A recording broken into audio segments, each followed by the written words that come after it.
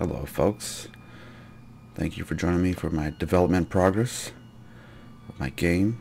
As you can see, we're picking up ammo for a rifle, we're traversing. A lot of the locomotion's pretty good. I might just change certain animations. We have a crouch, if you press C. We're going to go back under. This is more of like the traversal stuff.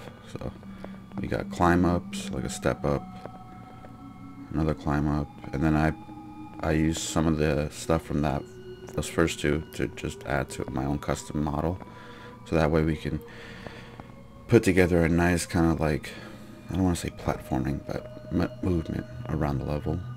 A nice little roll, which will expend stamina, as well as an awesome UI for our stamina and health bars. Here we have our enemy, our first creature. He will run up to you, kind of block, dodge, weave, punch you, depending on what he has in his inventory for melee. I have a neat little lock on, which is only for the melee. As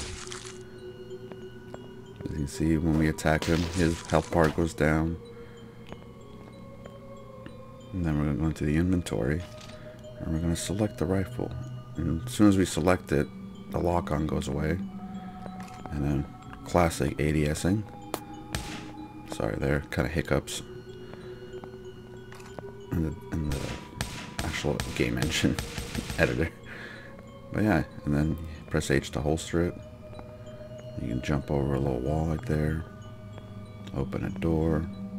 Like I said, I want to try to fine-tune a lot of this stuff more. Use better animations, get everything working a little nicer. And I want to have a way of climbing things where it doesn't require the UI to pop up to say climb. I want something where, like, if I jump and miss a ledge by a little bit and I can press E or whatever, I can grab the ledge and climb it up. We're using health to heal up after getting damaged. I'm going to drop a melee just so you can see what happens when you drop an item. It just becomes another pickable up item. Yeah, and that's basically it so far. For the time being, I'm going to continue to keep working on it, but there's your update, guys. Take care.